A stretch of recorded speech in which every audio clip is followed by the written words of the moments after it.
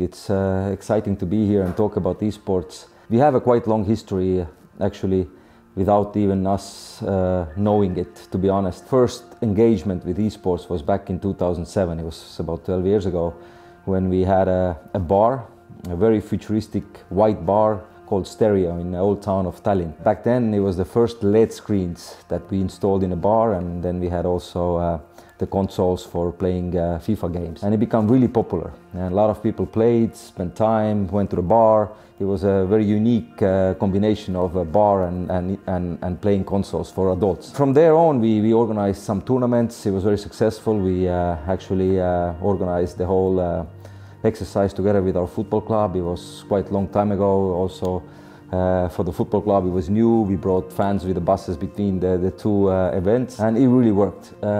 From there on, we moved to Arigado Sports Center, which is a training center for Kalju, where we have our youth trainings.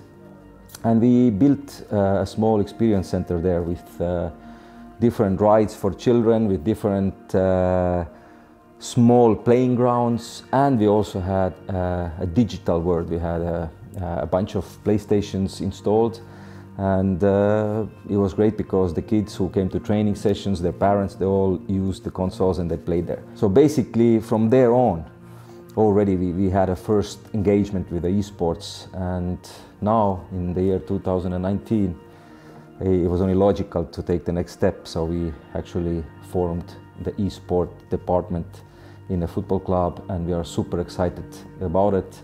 We also are lucky to get a new partner, 24-hour production, who actually has a lot of experience in Europe also.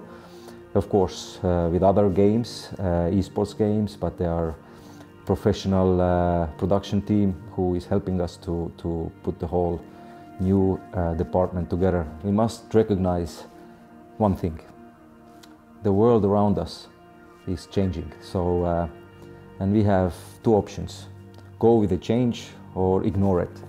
And at this time, being also the member of European Club Association, and I'm honored to be also part of the marketing and communication working group.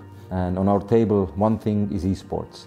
So I really can tell you that all the European clubs now are getting involved more and more with esports, because everyone understands that we need to go with the changes. The world is changing, we are changing. There is a new, completely new audience forming in esports.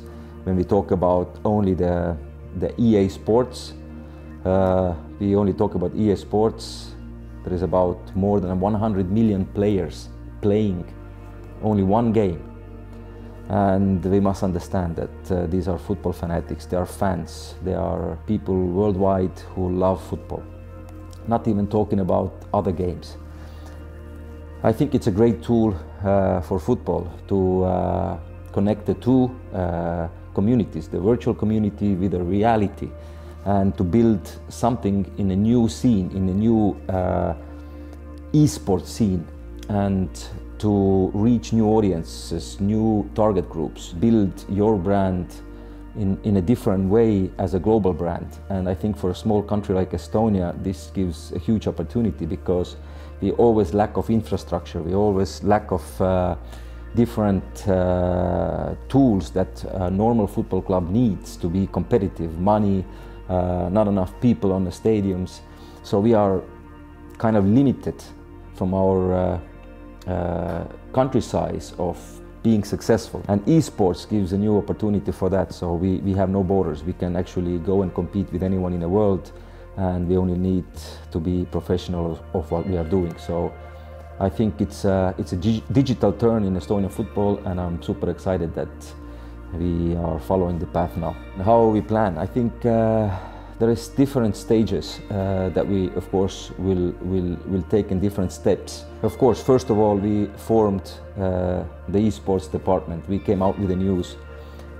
From there on, we also started to form the eFootball team with a quite unique concept that we have a plan to have about 5 or 6 players, Estonian players, in the squad, plus players from abroad, from Latvia, Lithuania, from Sweden, Finland, because we are not just targeting the Estonian market. We are thinking more globally. We are thinking that it's a global exercise. We are reaching out to the Baltics, to Europe and worldwide. So I think because we don't have borders, we need to think out of the box. Also, we're going to start to organize tournaments. Our aim is to start a commercial tournament together with a football club on the match days. Also, we plan to start a league, and why not also have international big commercial events that are international in Tallinn in the future. In our stadium, we are now planning to open an experience center. And another unique thing that I think helps also a lot with the ecosystem of Estonian esports is that we are forming youth training groups for e-football, just as normal training groups for normal football. And when people think about esports, that it's a bit gray area where, I don't know, kids play in front of the TV screens and they don't exercise and they gain weight and their eyes become bad, the vision. I think it's not true. The professional esports combines real sports, nutrition and also all kinds of different things together as a total. So I think it's definitely not something that we need to worry about as parents, vice versa. And I think the game itself and the sports will soon be maybe part of the Olympic Games.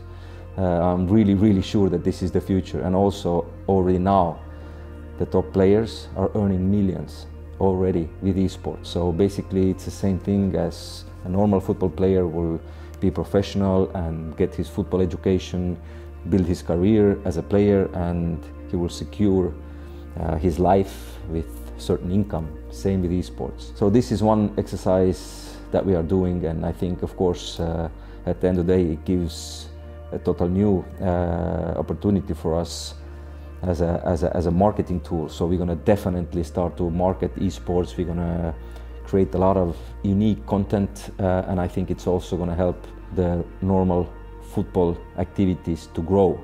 So these are the basic steps that we plan to take in the near future, and I think these are only the first few steps. Where it would take us? Well, it's a biggest question. It's the biggest question. I think we can only fantasize about things, what will happen in the future. Where would football be in the next 50 years? Do we have physical football teams, or we have virtual reality? Maybe we have virtual teams, hologram teams playing against each other. Maybe it's eSports that's taken over. We don't know that.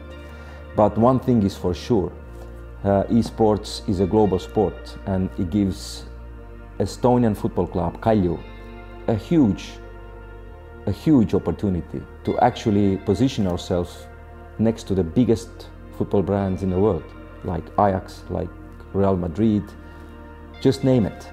Because if we are good in this, we can reach out to them immediately and play with them and compete with them as equals. Also, what we read and see, and the whole esport market is changing, it's almost the same as big football. You know, players are on contracts, players will be transferred, there is transfer money involved, there is normal exercises that we see in big football are starting to apply also on esports. So I think when we talk about the future of esport, it's basically the same as we see today in big football. And what we see in big football, we don't know. Maybe esport will take over in the next 50 or 100 years.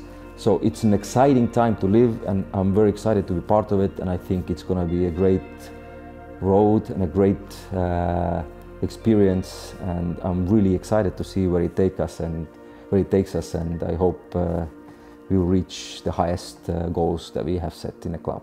Thank you.